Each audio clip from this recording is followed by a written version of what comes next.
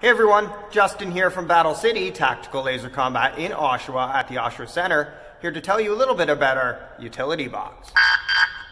The utility box is really the brain of our game. In game mode, when you're taken out by an opponent, you're going to have to find a utility box that's marked as a first aid kit to get more life.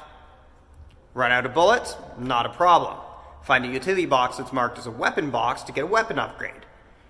There are over 30 primary weapons such as snipers, SMGs, and battle rifles, 50 secondary weapons like crossbows, tasers, and flamethrowers.